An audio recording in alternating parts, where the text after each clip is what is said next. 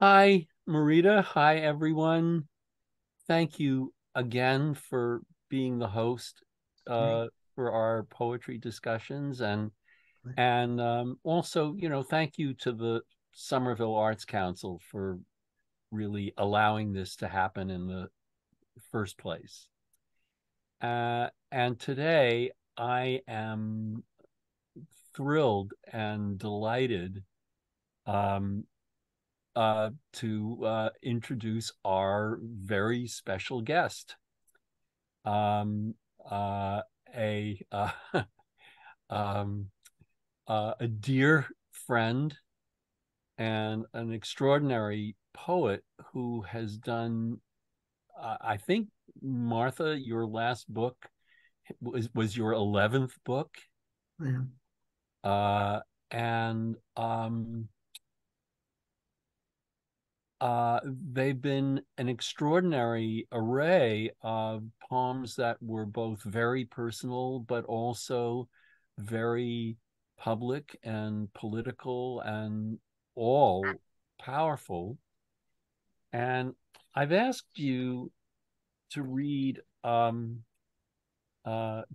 poem that, in some way, is atypical of what you're best known for. But it's also a poem that I've loved from the minute I saw it when you showed it to me, even before it was published. And I would love it if you would read it to us. I shall. This is actually a poem that isn't in one of those books. It's in a little chapbook that I published back in 2008. And you have this poem, right? All of you? Yes. Yep. Yes, we all have it. So you know there is this epigraph, which I will read, and then I will read the poem. Snow is expected to fall from the sky, which appeared in the Boston Globe in March 1999. From the sky. Snow will fall from the sky. Snow will turn to rain. Rain will fill our streams. The earth will turn again. Snow will turn to rain. Blossoms will fill the trees. The earth will turn again. Petals will fill the air. Blossoms will fill the trees. Petals will fall like snow. Petals will fill the air. Green will fill the trees. Petals will fall like snow. Petals will fall to earth. Green will fill the trees. Where air was, leaves will be. Petals will fall to earth. Leaves will fall from trees. Where air was, leaves will. Leaves where there was snow. Leaves will fall from trees. Colors will brighten the air. Leaves where there was snow. Leaves will fall to earth. Colors will brighten the air like hair and blood and skin. Leaves will fall to earth where we will fall from our lives. Like hair and blood and skin, leaves will turn to earth where we will fall from our lives. Where we were, air will be. Leaves will turn to earth, rain will fill our streams. Where we were, air will be. Snow will fall from the sky. Thank you. Um, uh, anyone want to say why they think I love this poem so much? Denise, yeah, unmute yourself. Yeah. Good morning, everyone. I think a little bit it's reminiscent of your sonnet triplet, Leaves. Oh, well, that, that that's nice. Um I don't think I've actually thought of it, but they have some things in common. Mhm. They certainly have leaves. They have leaves. They They do. certainly They have do. leaves in common. Yeah. But yeah, Oh, yes. I'm sorry, Sarah, your hand is up, and then Mary. Sarah? Oh no, you have a hand up. No? Okay, Mary? And unmute yourself. I wish everyone would just unmute themselves. Yeah, it's so annoying, isn't it? I'm sorry. I always, yeah. No, no, go right It ahead. hasn't become second nature yet, pushing that little button.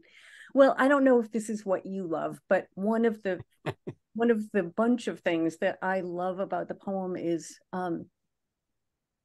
the way that it combines it's both haunting and reassuring. And I love the way those two things kind of dance through the poem in the cyclical kind of evolving nature of the topic or topics. I find it seems to play with, there's a sense of certainty in the short, that it is a pantoum, isn't it? Yep. Is it ever? Yes.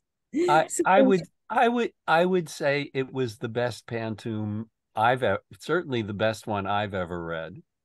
Yeah. And we should, what's a pantoum? Can you, does does everyone know what a pantoum is? I would guess not. no. I No. only know because I tried to write one once and it did not come out as well as Martha's. It's, I think the second, no, second and fourth lines become the first and third lines of the next stanza. So it's a wonderful kind of meditative form. Right. It And of each stanza. yes, of Yes. each stanza. And then when you get to And the then okay, Martha. and then you go back to the first stanza and you retrieve things that haven't repeated yet in reverse order. So it becomes circular.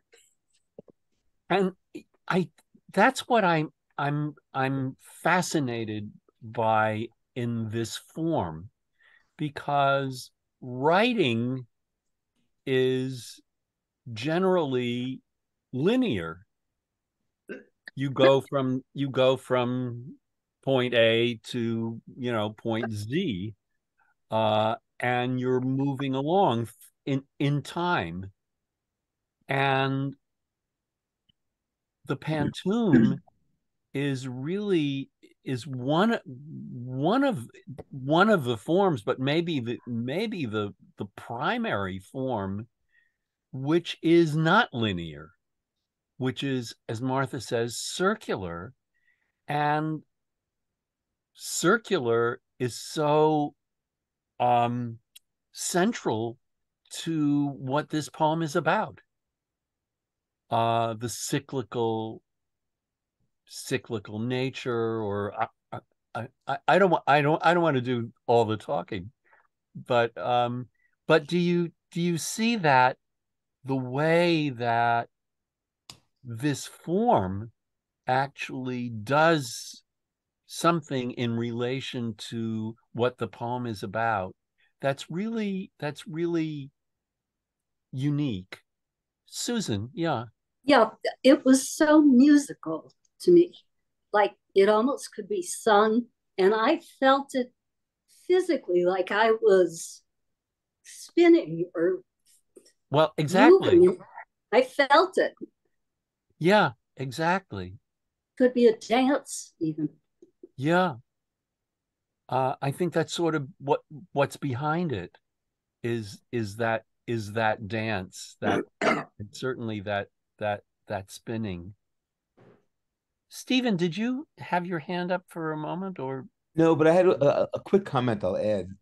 I also loved how different this poem is from Martha's more typical poems, where Martha always has voids and spaces where the mind has to leap, has to fill in, has to add color to the unpainted canvas. This feels like it's one continuous, I wouldn't say just circle, a bit like a spiral, because Yeah. it changes a little bit. It bends the form a little bit.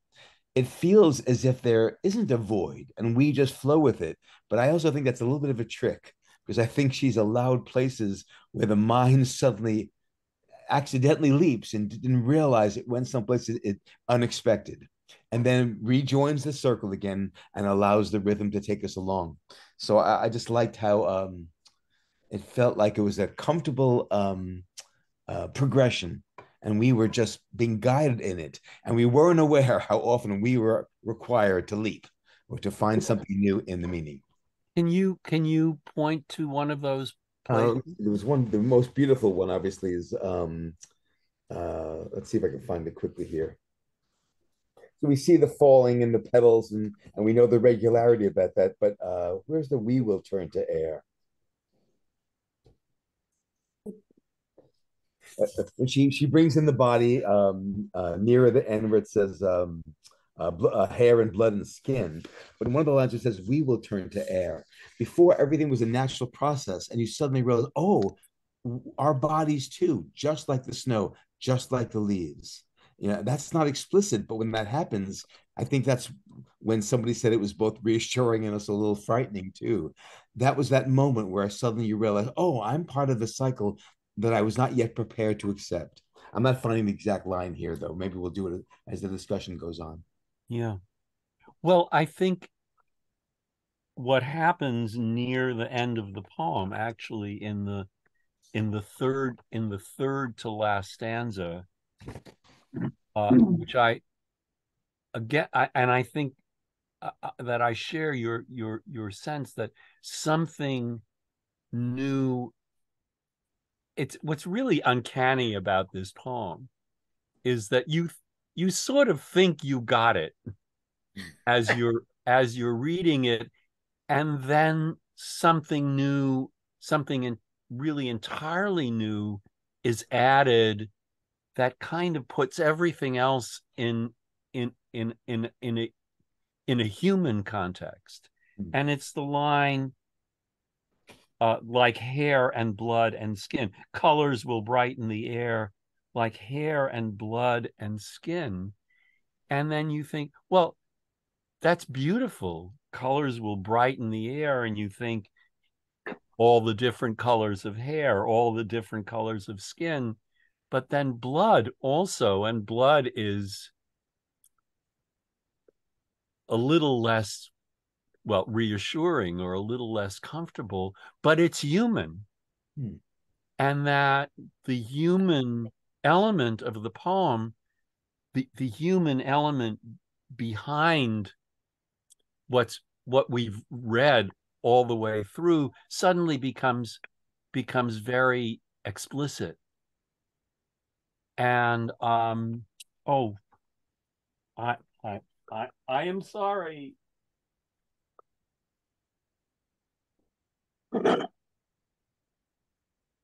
I thought I turned my phone off, but now it's off. It won't bother us again. Um, um, but that human element suddenly becomes very explicit and very striking, and I think really powerful. I mean, you think, well, what a beautiful poem, and how skillful and really beautiful everything is shaped in the poem, and then something new comes into it. John, I see a hand icon. No, Cami. Hi, great to see Hi, you. Cami. Great to see you. Martha. Hi, Kimmy. Um, what I think that line, it's incredibly startling. And it's startling kind of in the way that my sense of my own mortality is startling to me as I'm just galloping along through life and everything's kind of repeating. And the leaves come and the leaves go, and we're in the circle and we see it every year. Here we go again, there's coming. And then, like hair and blood and skin, and I'm like, oh, uh-oh. And it is the way I live my own life. You know, there are these sudden startling moments, or sometimes it stretches into months of illness or whatever, when that hair and blood and skin is very personal and scary. And so I thought there were so many. The reason it sort of feels like lived life is that there is repetition, but with a lot of change. So there's similar syntax, there's similar rhythm, and yet there are these subtle differences all the way. And that too reminded me of sort of going through life where you have these habits, but you don't really live every day exactly the same way, obviously. So I love the startle of that. And then I thought, well, yeah, she's right, of course. But I hadn't really been thinking about it that way. I was sort of in a pleasant nature, you know, sort of scene. And now, uh-oh. So I think that's part of it, that you just kind of crash into it. And then Yeah. and then she gives you a little chance to recover from it, you know, but you realize in the recovery, maybe you're gone now and the snow is falling. Yeah. Yeah. And so it's I think it's one of those really rare poems in which the form is so inextricably an expression of the content of the poem, of what the feeling is, uh, of what the feeling is in the poem. And then I think, um, let's go back to the title and the epigraph, because I think they're really, Stephen. I was going to say this kind of fits in with everything we've said so far. The epigraph, which is utterly boring, is so crucial. It is so sly. It's when Right. you read it, you realize, well, why is that news? The air, the snow Right. will fall from the sky. That's obvious. Yet it was Right. reported to the globe. So this should be not news, but somehow it is. And that's exactly what Camus was saying. The fact that we're mortal, the fact that as easily as snow from the sky or leaves from the trees, we will fall from our lives. Oh, that's news. It seems like it should not be not worth a mention. And suddenly it is news to us, like the epigraph from the Globe. So I think she was so sneaky in giving us something that would appear not to be carrying a lot of meaning and ends up modifying everything else in the poem. But it's also, I think it's also a kind of joke on Martha's part, that the statement is so, it's really so silly, it's absurd, because, well, where else is snow going to come from? And in a way, Martha. Well, I assumed. I mean, I made a comment on this. This was on. I think you can still find it on NPR. That it must have been a slow day and the weather. This is the weather report. Right. A slow day at the weather desk, so they were making a joke. Kind of what I thought. I mean, it was so startling that they would say that, and I thought, they're joking, of course. But of course, I didn't forget it. Right. But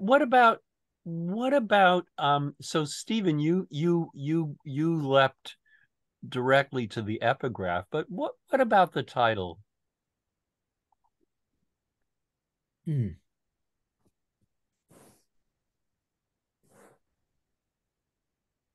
Is it a good title, Mary?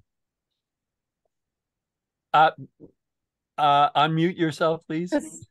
I didn't think of it until just now, but because I was really caught up and entertained by the epigraph too. I love it. But there's a sense that maybe, I mean, if the poem itself is from the sky, it's so much about falling and what appears in the air, as well as what comes down from the sky. So I think I have a sense, I mean, it's not the sky talking to us, but it has there's an authoritative kind of airy command about the poem that that I can almost imagine from a sky perspective. I don't know. That wasn't very helpful. From a sky perspective. Oh, that's interesting. I hadn't thought of that before. Yeah, that it's. This is just what struck me. But I love the title. Yeah. Any other thought about the title? Nick, yes, please. Well, it's just absolutely endless, I think, because almost everything comes from the sky. Sunsets come from the sky. Sunrises come from the sky. Beautiful birds come from the sky. Bombs come from the sky.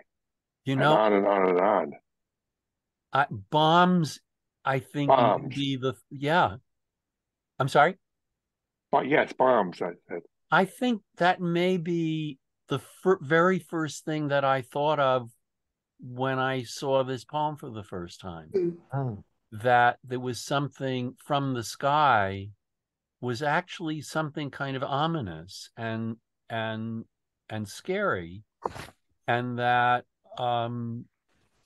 yeah, that it might be bombs, and then snow is expected to fall from the sky. Then the joke of the epigraph.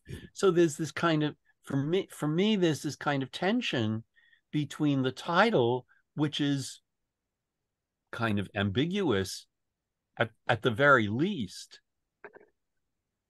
but there's some kind of tension between the title and the epigraph, and that makes me really, I mean, still having, having read this poem many times, I still feel that tension and this kind of curiosity about how that tension is going to be worked out in the course of the poem. And Lloyd, Denise, and Michael wanted to jump in. Thank Denise? you. Denise, yeah. I was just going to ask you, Lloyd, in what year did you first read this, that bombs immediately came to your mind? Well, the poem was first, I don't remember, but I mean, the poem, I think just having been alive through the second half of the 20th century, the poem was published in 2001. I think it was originally published in 2001. It was probably, I don't know how long did it take you, Martha, to get the poem published? Probably not very long. Can you unmute yourself? I don't even remember where it got published. Well, it says, on my copy, it says Orion, 2001. Yeah, I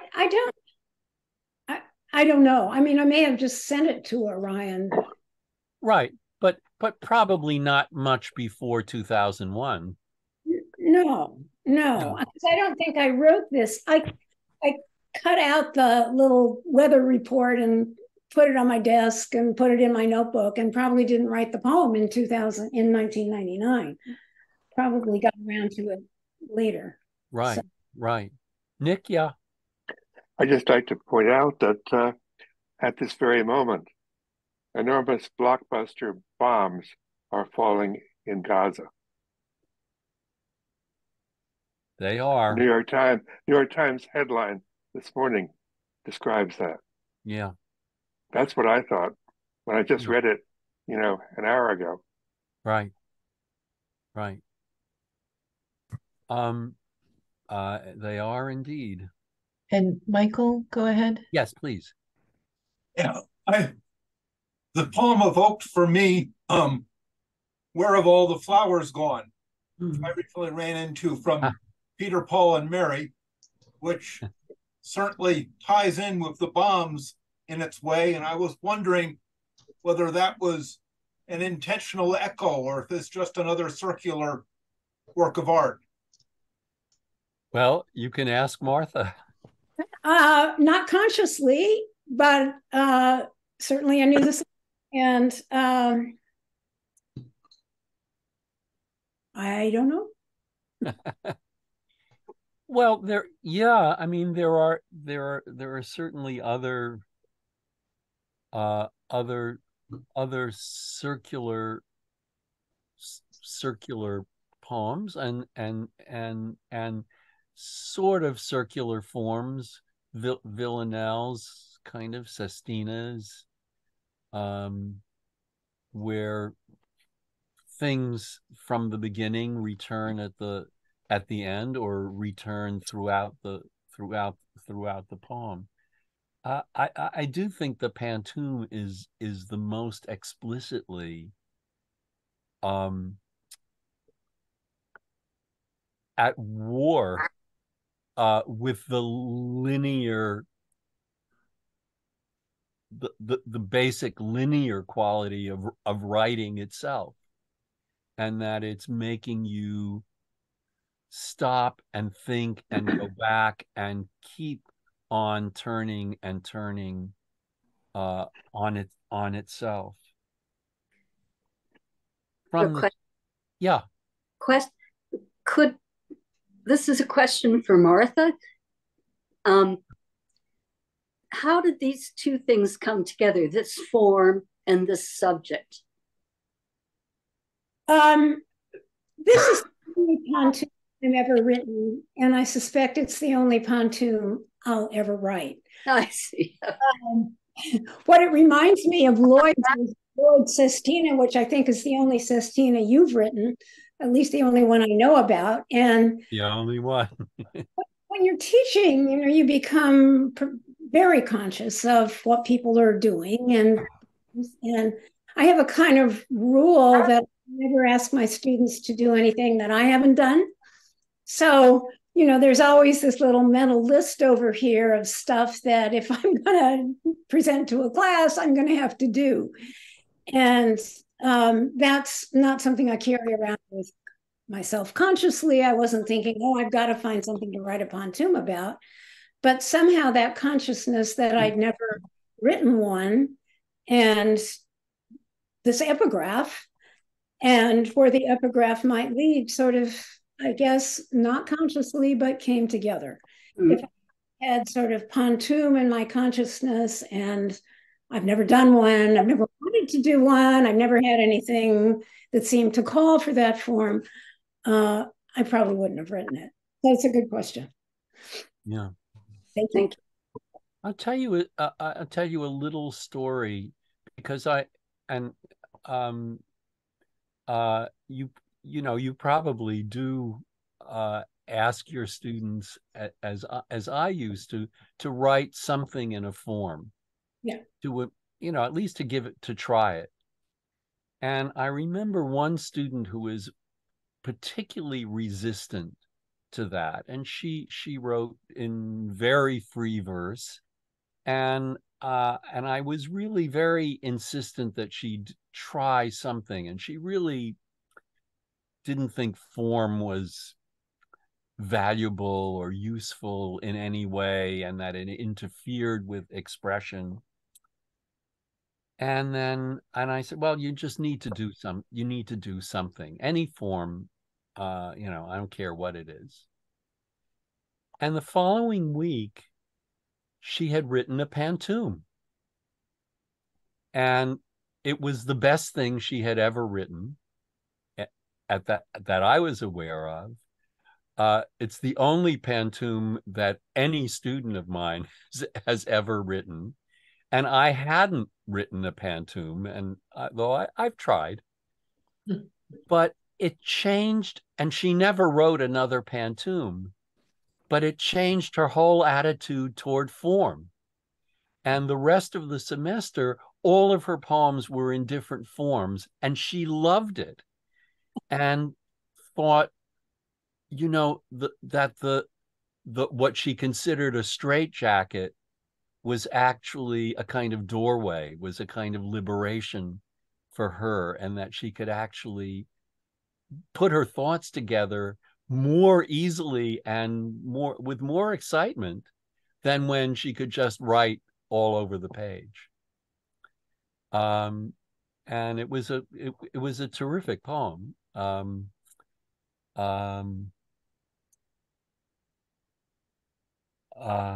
Yours is still the best pantomime. I know. Snow will fall from the sky. Snow will turn to rain. Rain will fill our streams. The earth will turn again. So turn becomes an important word in the poem, though it's so understated. And what about this? What do you feel about this opening stanza? It's very understated. It's very simple, but something's going on. And what's your response to reading that first stanza? Cami.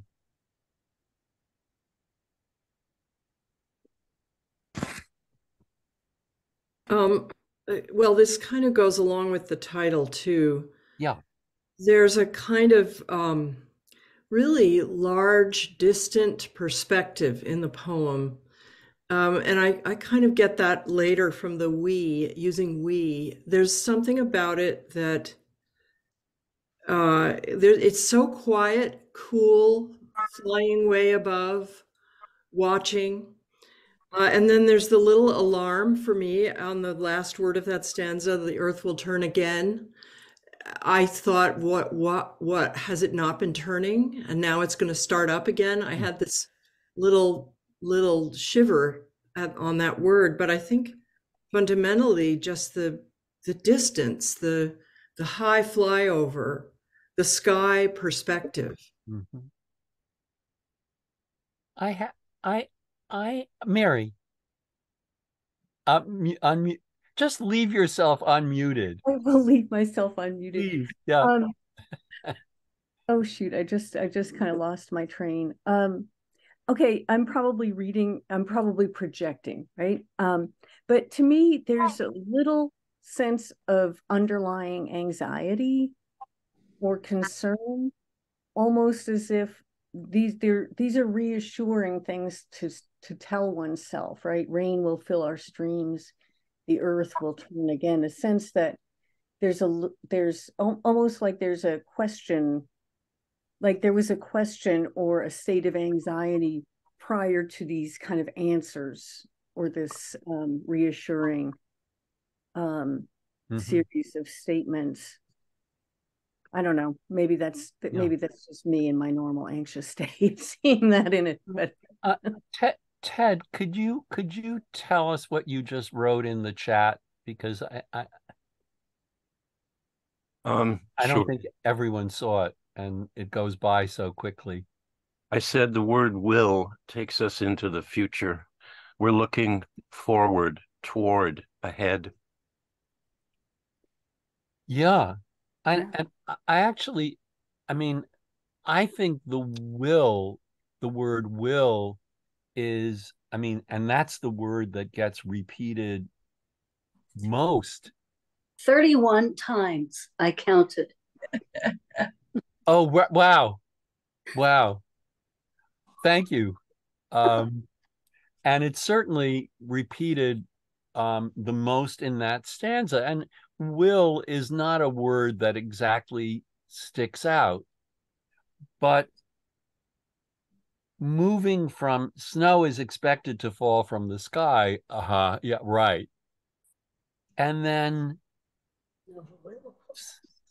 the will in the poem changes that to from snow is expected to some kind of inevitability, inexorability, that these things are going to happen and we don't have any choice about that.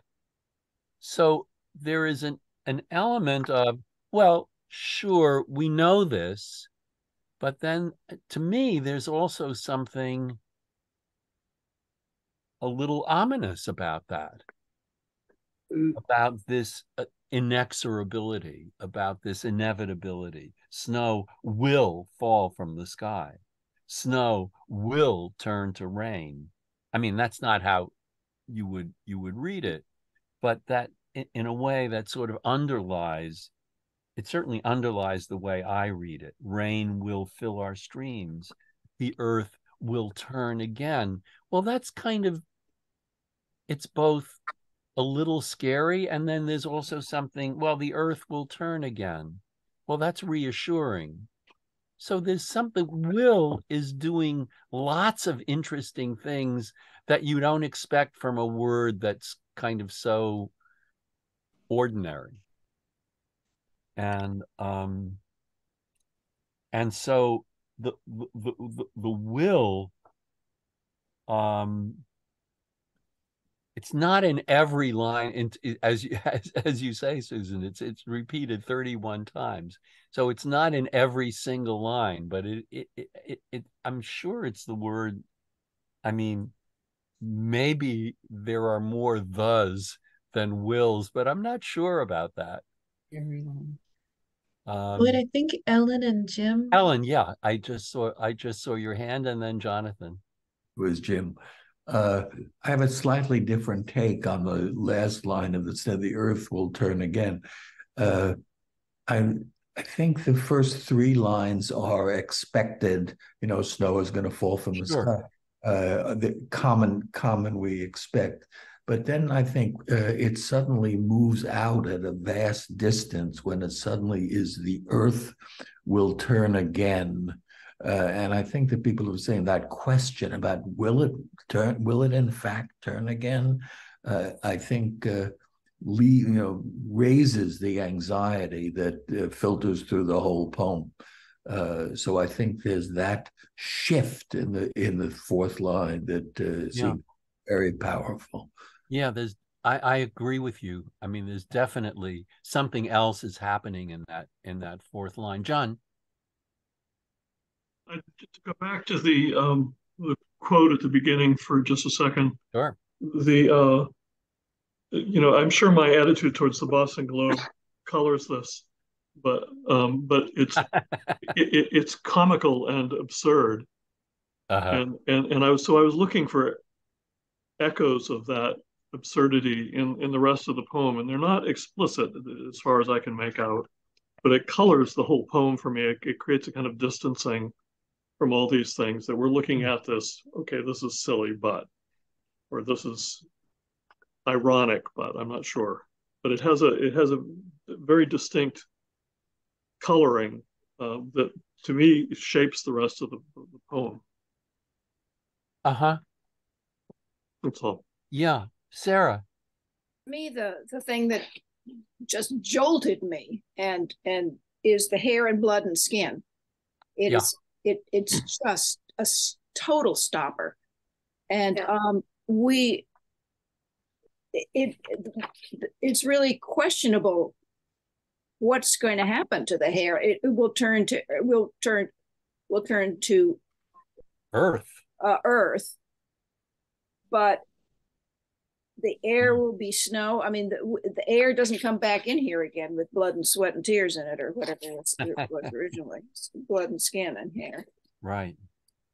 It really just stopped the whole thing cold for me. I couldn't read. I mean, I couldn't feel comfortable with the rest of the flipping over, and I suspect I wasn't supposed to feel comfortable. Yeah, I think that's right. I think that's exactly right. Karen Miller, I think you wanted to say something. Oh, please. Oh, yeah. Yes. Hi. Hi, Martha.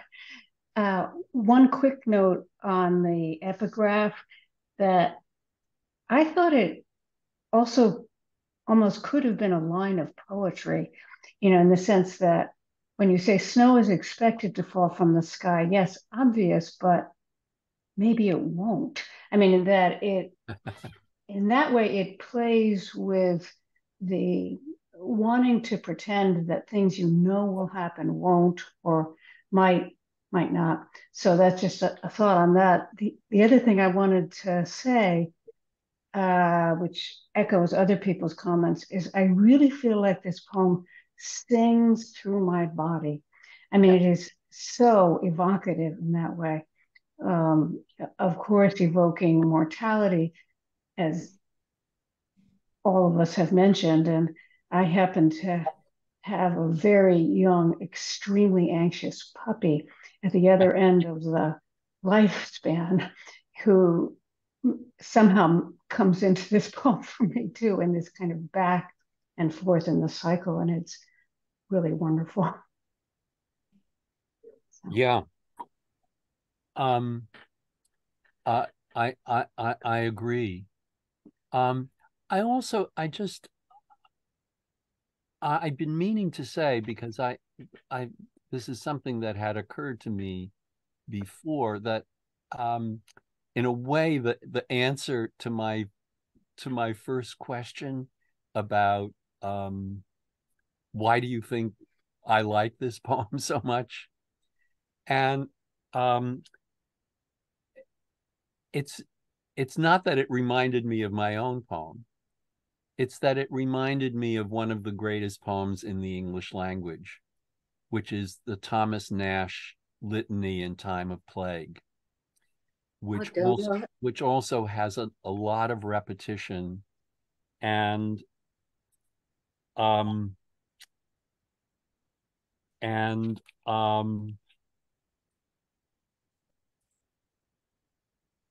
has falling in it.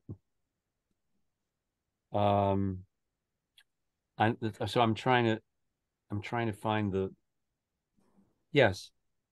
So I hear this as a kind of background to Martha's poem, and especially this stanza. Beauty is but a flower which wrinkles will devour. Brightness falls from the air. And it's a litany in time of plague, so it's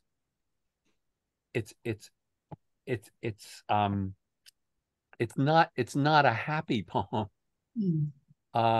And that undercurrent of sadness and grief and that sense of mortality, I think, is something that, especially that brightness falls from the air, has a kind of resonance.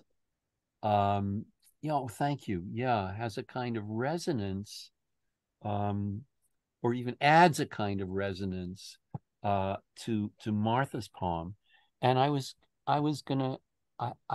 guess I had always meant to ask you whether, I mean, of course you know that poem, but whether you had ever had it kind of explicitly in mind. No. One of the wonderful things about this conversation you're all having about my poem is that I'm learning things about my poem. I did not know there were 31 wills in it.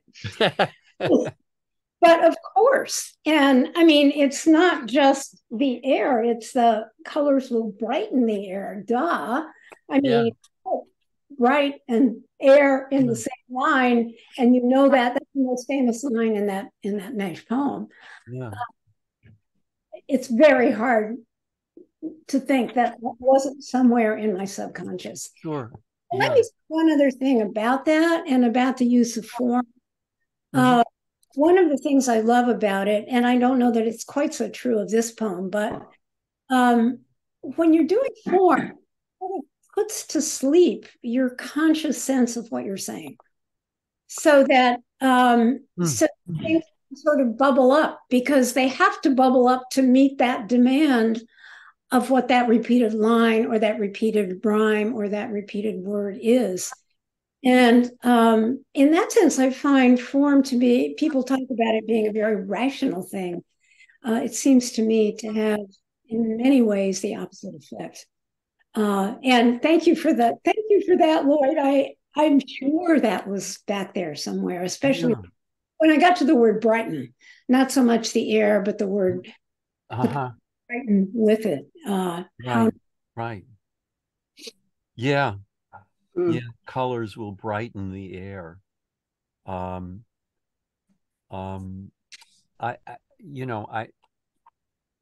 this this is meant entirely to be praise for this poem, that it's among the other things that it does is put itself, consciously or not, in the context of great English literature.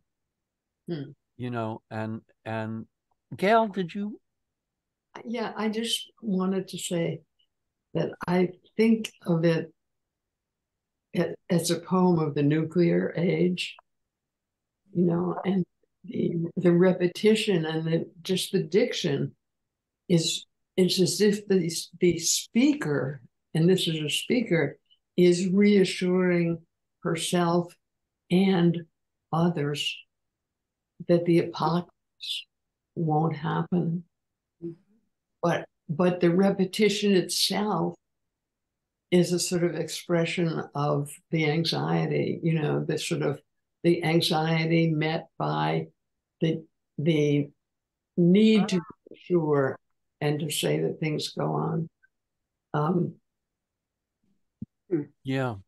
This has been a fantastic discussion, but a really wonderful poem, just really interesting. It's very moving, both the discussion and the poem. Yeah. Well, it's like what Nick was saying before about, well, one of the things you think of is bombs. And it's something that we have been, you know, brought up to you can't not think of that as a possibility of what's coming from the sky. Sarah. I'm still worried about my hair and my hair and blood and skin. Yeah. Where air will be seems to be, but the air does all sorts of things, but I'm getting the feeling that I'm not around ever again. I don't come around again. Where we were, air will be. And yes, the snow will which fall gets repeated, and everything else is beginning to come around again. The snow will fall from the sky and we start all over again. Right. So I think that's, I mean, it's sort of interesting. I don't mean it's supposed to be nasty, but it's if you think of that, if the you is an actual person, you know, a singular thing instead of anybody on the earth,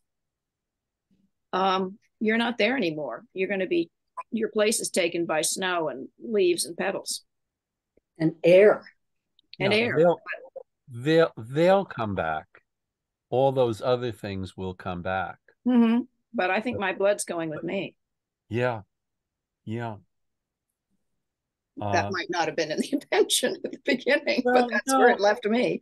Well, I think that's very much part of the poem.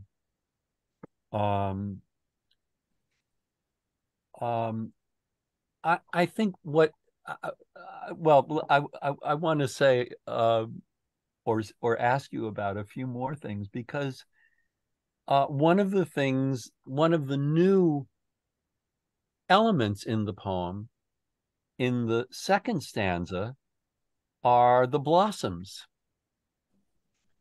So everything at the beginning, there's a kind of, I mean, there's almost a kind of pastoral quality to this. It's nature. Rain will fill our streams. Snow will turn to rain. Rain will fill our streams. The earth will turn again. Snow will turn to rain. And that's a turn also. It's using turn in a different way. The earth will turn again is literally the earth turning, you know, turning around. Snow will turn to rain. Turn is really transform, and it's a different kind of turning. So snow will turn to rain. Blossoms will fill the tree. So that all this, there's also this loveliness, this beauty. The earth will turn again. Petals will fill the air. And that's, wow, that's so that's so lovely. It's kind of Arcadia. It's blossoms will fill the trees, petals will fall like snow. That's so beautiful. It's so, the delicacy of that is just so, we're in this, at the beginning of the poem, we're in this world of rebirth and beauty and nature, and blossoms will fill the trees, fill, and I love the petals will fill the air, blossoms will fill the trees. From fall to fill is such a interesting and sort of surprising and subtle change. Petals will fall like snow, petals will fill, petals will fall, petals will fill the air, green will fill the trees, petals will fall like snow, petals will fall to earth, green will fill the trees, where air was, leaves will be. And this is all, it's all so beautiful. And Karen, can you repeat that for every, I have a problem with the chat because it just goes by too quickly for me to take in, and there are always so many interesting comments. But could you repeat for all of us what you wrote in the chat? Well, I was quoting Thich Nhat Hanh, who talks about death as transformation, and that when we die, we are not gone. We become clouds, which is part of the air. We are clouds. Clouds. Yeah. Thank you.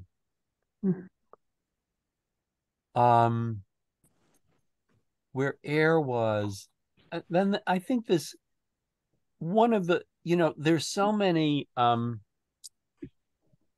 of plain statements in the poem. Snow will fall from the sky, snow will turn to rain, green will fill the trees. And then, but the syntax of the where air was, leaves will be. Well, it's a different kind of what's the word? Affect. It's not just a plain grammatical statement. It's something has changed in the language itself, in the diction itself. It's very subtle, it's very quiet, and the words are not complicated, but there's a change in some way, and the change also has to do with something replacing something else. I mean, this is petals will fall to earth, green will fill the trees, where air was, leaves will be. Is that, Charles, you're allowed to speak. Yes. Can you repeat what you said in the chat, and then Susan after you? It hadn't occurred to me before, but is that the only was in the poem? I mean, it's all this will. Well, there's also leaves where there was snow. Right. Right. But it's a shift. But yeah, leaves where there was snow. Yeah. And there were my hair and blood and skin. And the leaves were there. Where we were. Where we were. Yeah. Where we were. But yeah, Susan and then Mary. Yeah, two comments. Again, going back to the way in which this poem is so artistic for me. Like, I think of the leaves, the air, and then the leaves feeling like trying to manage negative space in a painting. Yeah. And the other comment is my first reaction to like hair and blood and skin was not human, it was animal. Oh, huh. Rabbits, mice, I mean, the animal world. Ah. Well, we're animals too, but yeah, right. No, that's interesting. That took me a minute. Yeah. Well, it's certainly possible. And I'm not even going to ask Martha what what she intended by that, because I think it's a very legitimate response. It wasn't my response. I thought of human. Yeah, I did quickly after, but yeah. But it certainly could be in this context. Colors will brighten, leaves will fall from trees. So leaves where there was snow, and then leaves will fall. So the whole latter part of the poem, there's some change going on about what is observed. Wait, Mary, were you? Oh, I thought someone else was going to say something. Mary, I think it was Mary. Yeah. It was, but I think you kind of already caught it. I was just sorry. going to say, I was going to say that I see the parallel. I love the substitution that starts happening with the will be, or where there was snow. But the big one that I see is that related to the parallel between the we and the leaves. Like wherever. Sorry. Well, I guess the one that really strikes me is where we will fall, like the leaves and the petals from our lives. But where we were, air will be. Yep. Where air was, leaves will be. So I kind of see the we and the leaves as somewhat compared, kind of brought together in that. But I think you already touched on it. So No. But I think that's no. I think you're right. And then that line, the last line of that stanza, where we will fall from our lives after, like hair and blood and skin, leaves will fall to earth, where we will fall from our lives. Well, that really makes it. Oh, Bill, welcome. I didn't see you had arrived. Yeah, no, I'm terribly sorry. The clocks moved here, and I consequently showed up a moment ago thinking I was on time, only to find that you've been going for an hour. I'm very sorry, but well, you might be amused to know that was the interpretation of your possible interpretation of your not being there yet. Oh, right. Okay. So we are with you. Our change is coming later today or tomorrow. Oh, I see. Okay. Right. Yeah. Anyway, welcome. Thank you so much. Martha, this is Bill Symes, Martha Collins. I've heard about you. Right. Very nice to meet you. And I enjoyed your poem. And I'm looking forward to listening to this once it's posted, because irritatingly, I've been very intrigued about what people are likely to say. And now, of course, I'm going to have to wait a while to find out. Can I ask one question? But sure. On the condition that you don't answer it, if in fact it takes you back into something that's already been dealt with. Is the thing Oulipian at all? Is there some kind of do you know Oulipo?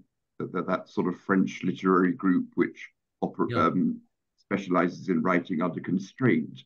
I was just in thinking about the poem in advance, I was wondering whether there is some arcane hidden rule governing the permutational procedures in the poem, some constraint which it was operating under, but which I couldn't quite put my finger on. Yeah, that's what we started talking about. Oh, right. In that case, please don't double back. Tomb. You can look that up, and you can also catch from the recording the discussion. Yeah.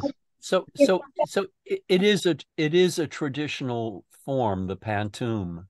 Oh, I see. Okay, right. And so it's and as I it's worth repeating that as far as I'm concerned, it's the best pantoum written in English. So okay, right. and It's it then and it and it's the perfect embodiment of that form. Okay, right. And I think that's older than Ulipo. Yeah, oh, much. It's a Malaysian form. I've never actually seen a Malaysian form in it. It keeps getting repeated that that's what it is. Most recently, I heard somebody or saw online somebody from that part of the world say that, and that's why she liked the poem. Like, but anyway, it's very old and not Western. Yeah. Right. Well, thank you. I'm sorry for forcing you to repeat yourselves. Not at all. Not at all. It's nice John. having you. Yeah, there are a couple of things I want to say, and there are so many things to admire about this poem. One of them being just the absolute precision of the language and the images, as if it's a mathematical equation. And so it has that kind of logic which just sort of pulls you through it. And secondly, it also has the deceptive simplicity of a children's book, and that it seems very simple, and yet it's so complex. And I loved how Martha made the rhythm so haunting and incantory, really lulling the reader into sort of going forward into accepting all the premises. It's very much like she had become an assassin, however, was that she became the cobra who was lulling us, and then at the end of the poem, just coming out to sort of grab us or bite us, to bring us into reality from this kind of children's book. And so I just loved her strategy and how she arrived at it, and how it just is marvelous poem. I also I mean, you bring up another technical issue which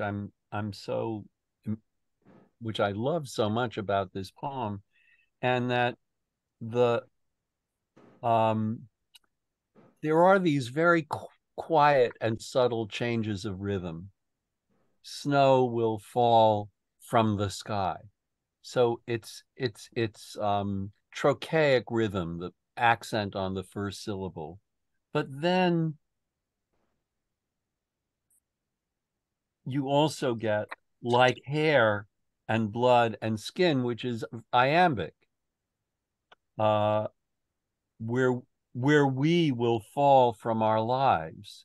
So that there are these little, you might be deceived to think that this is a kind of nursery rhyme, that it's all da da da da da da, but it isn't. There are all these, and it's very musical and very sophisticated about its own music, and that's also it's a quiet thing, it's a subtle thing, but it's one of the reasons that you're never bored with this poem, because when you read it and as you hear it in your mind, the rhythm is always just very quietly, very subtly shifting.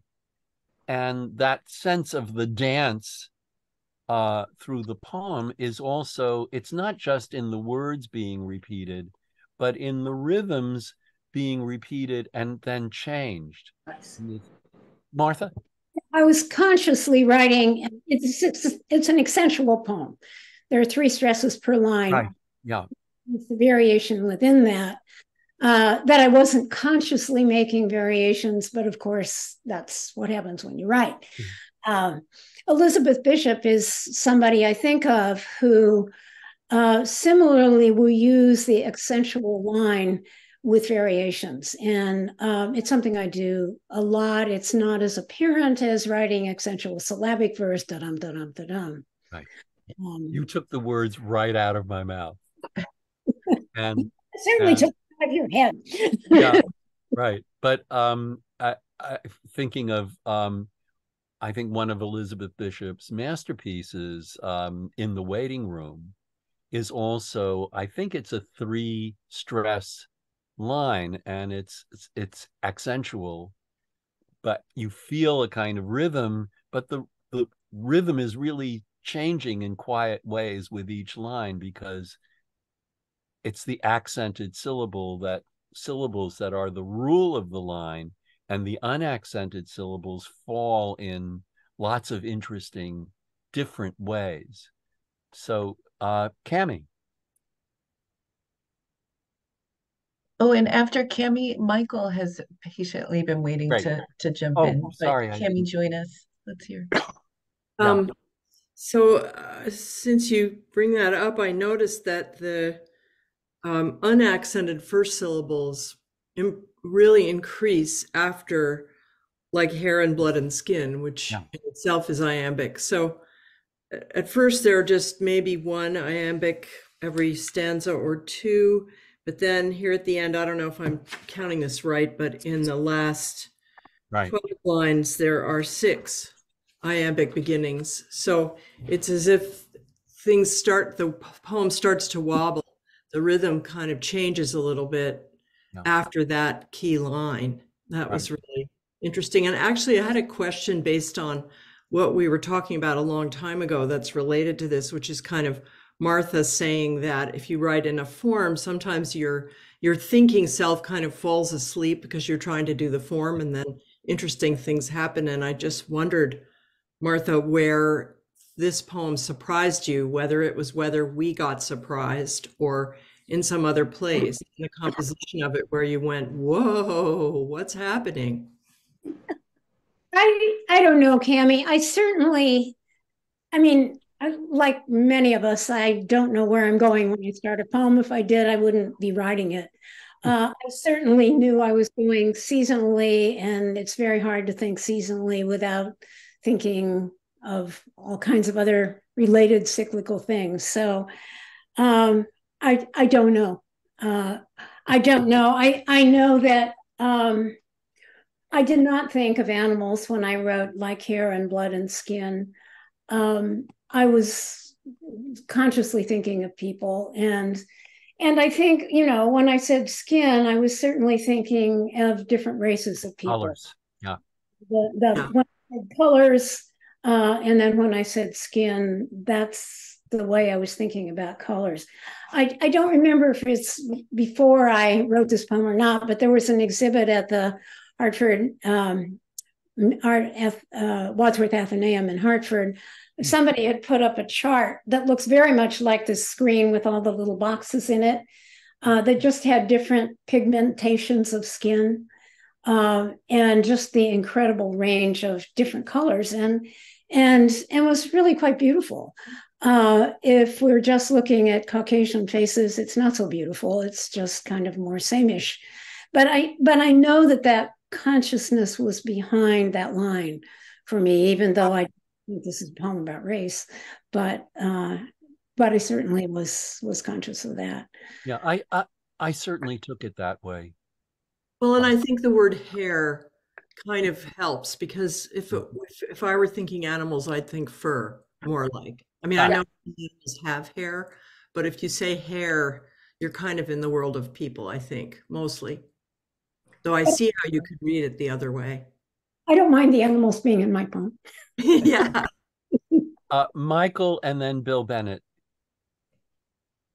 I was reflecting, partly because of what Will mentioned early in the chat about the seasons changing through the poem, in contrast to Keats' To Autumn that we did last time. In To Autumn, you go from late summer to early winter in 3 long stanzas with very many multisyllabic words put into the scheme. Mm-hmm. Here you have 2 syllables at most, and rarely them. And you get a whole year in a single stanza. And as you get towards the end of the poem, you start doing decades. But it reminded me of kind of the difference between the theology and writing of Paul the Apostle and John the Apostle, where Paul has these very long, intricate arguments, very multisyllabic, while John manages to say very profound things with very simple words and very simple Greek. And there's something of that being done here. It doesn't require any long, highfalutin words to still say a lot about our world and our condition. Martha? That's just very nice. Thank you. I love the Gospel of John, and it's there may be some of that in here. You know, in the beginning was the Word, and the Word was with God, and the Word was God. That's the beginning of that gospel. Yeah. Bill Bennett. Oh, you sure? Okay. Yeah. There. I finally made it work. I actually don't have anything to add after all. Oh. I that's probably not true. But am I missing someone? No, you're good. Okay, good. So well, let's look at those last stanzas as we come to a close, and the poem comes to a close. So leaves will fall from trees, colors will brighten the air, leaves where there was snow, leaves will fall to earth. So the downward spiral is earth is the sort of turning point here. This is the new, well, their petals will fall to earth. It's in the poem, but the leaves falling to earth it seems to me more final. Colors will brighten the air like hair and blood and skin. Leaves will fall to earth where we will fall from our lives. And then fall is really another sort of turning point. There's a more of a human reverberation in that, like hair and blood and skin. And then that's, I mean, what's so interesting in the form is the way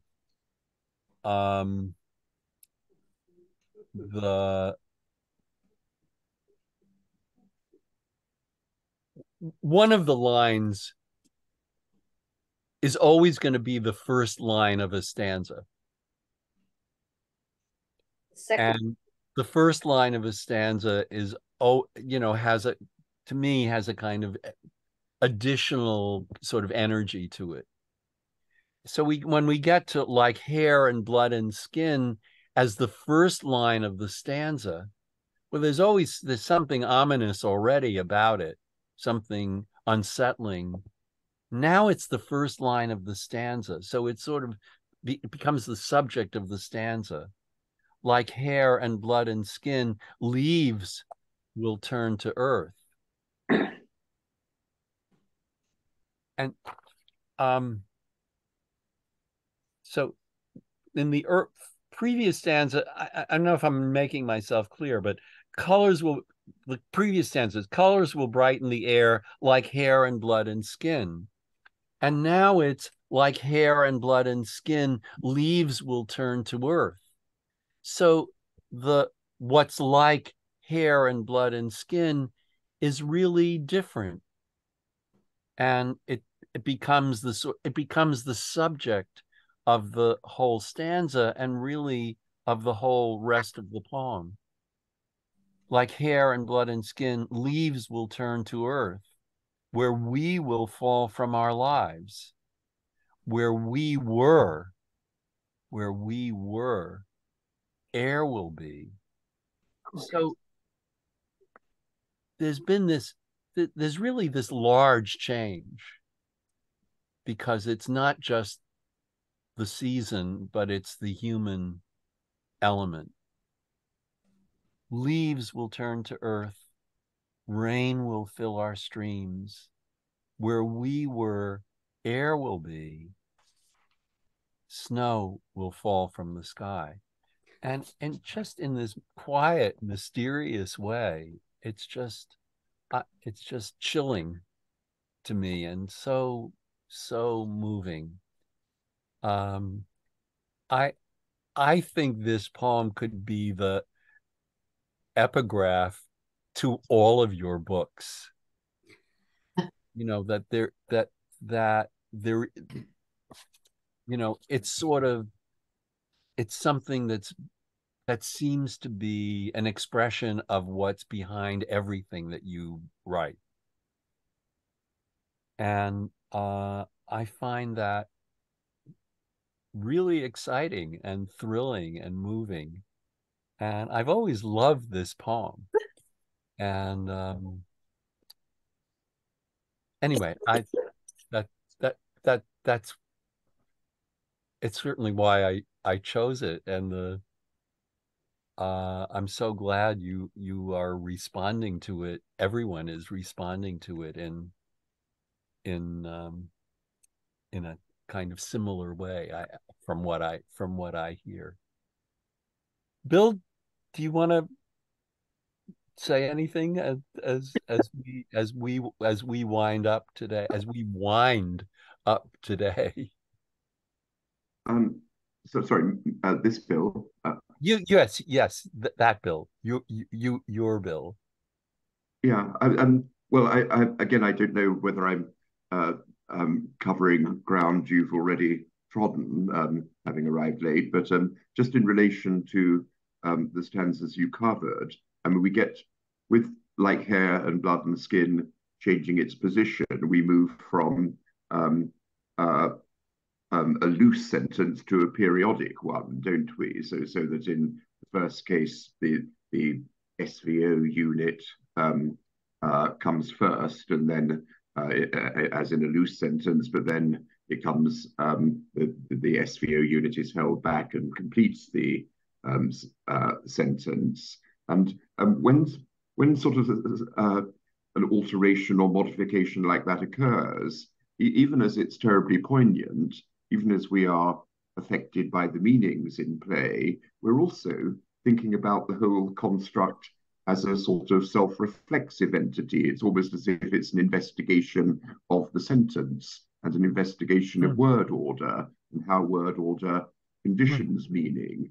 And I mean that I felt that particularly in relation to those lines you just commented on. But I think it's the effect obtrudes itself throughout the poem. We're forever, as it were, being moved by the reflections on transience and loss and so on, and thinking about how language constructs meaning. And there's a perpetual tension between those two modes of responsiveness. I don't know whether that was something which cropped up in your earlier thoughts. Well, in not so explicitly, but yeah, I mean, that's Martha, do you have any sort of response to that? Just, well, general response, I think, because we're sort of winding down, is we are winding down, yeah. Stephen and Michael both have their hands up, I think. Yes. Oh, yes. Okay, Stephen, and then Michael. This is sort of a part of the summing up, going back to the title and the epigraph. I was thinking of Ezra Pound's formulation that poetry is news that remains news. And I said that the epigraph is something we should say is goes without saying. But when you say it, it suddenly becomes news in a new way. And Martha's whole poem, the news report in Martha's poem is, oh, we die. We're part of the cycle of nature. We will disappear. Nature will continue. This ought to be news that goes without saying, but it's not. It's necessary. And so she's giving us something that both lulls us to sleep and shakes us awake at the same time. Excellent. Yeah. Michael? I forget who said it, and it certainly works in with what Bill was talking about, but negative space in this poem, and realizing that what isn't said at the end of the poem, where we have leaves will turn to earth, that's that transformational turn instead of the moving turn, but it doesn't say we will turn to earth. It just says where we were, air will be. There's that pulling us in to conclude our own mortality in the negative space, in what isn't explicitly said, requiring some more work of us, but that also tells it us, since we're telling it to ourselves rather than having it told to us, it has a greater impact. We get composted. And I just want to add Denise's last comment was, and I like this, the news from poems. News from poems. Yeah. Mary, some last words? Oh, yeah, I just wanted to touch on just the last two lines so quickly.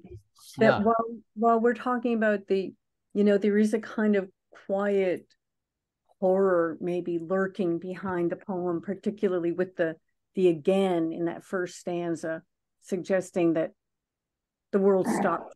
There was a crisis, something horrific, traumatizing. But these, just the last two lines, I just wanted to say, they're so beautiful that after all this difficult stuff, and even those last two lines are still difficult, but they're so beautiful. They feel like such a gift. Yeah. Maybe partly because it's not where we were, nothing will be, but suddenly air will be, is like it's a beautiful revelation. And to follow it with the repetition of the first line, it's almost, I feel almost celebratory in there. I mean, it's a really haunting beauty, but the air and the snow is just stunning. There's something so consoling about that beauty. Yeah. And I think you're absolutely right. And Martha, it's a wonderful poem, and thank you for being here to celebrate it and respond to our comments. Well, can I speak? Yes, please. Of course. Thank you all. This is really a joy and a pleasure and a revelation. I mean, when people always find things, if they look carefully and are good readers in your poems, that you didn't know were there. And so I very much appreciate it. A couple of things I wanted to say. In response to some early comments, I couldn't have written this poem today because I'm too conscious of bombs falling from the sky. And realizing, Lloyd, that I must have given you the poem before it was in the chapbook in 2008, back in 2001. There is a poem in this chapbook written earlier, a few years earlier, called The Bombs, in which the bombs speak and the bombs are falling. It was written about Kosovo. We hit the train, we are sorry, it was a mistake, etc.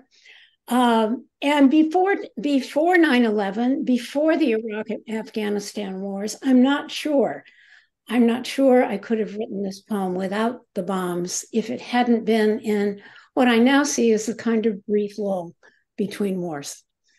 And I also especially appreciate Mary's comment at the end. After I read this on NPR, it was on Morning Edition, I think, on a Saturday morning.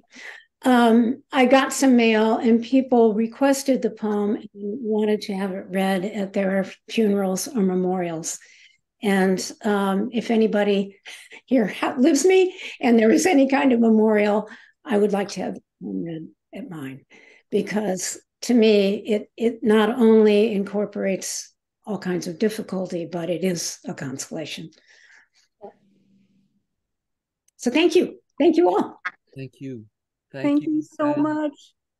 And again, thank you, Marita, for letting this happen. And Martha, just thank you.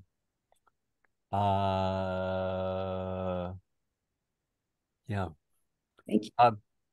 All right, Denise, could you just, that's a great way to end our session today. Could you just quote that William Carlos Williams line? It is difficult to get the news from poems, but men die miserably every day for lack of what is found there. Thank you. Thank you. And thank you all. Great session. Great Thank you all. Yeah. Okay. Bye-bye. Thank you, everyone.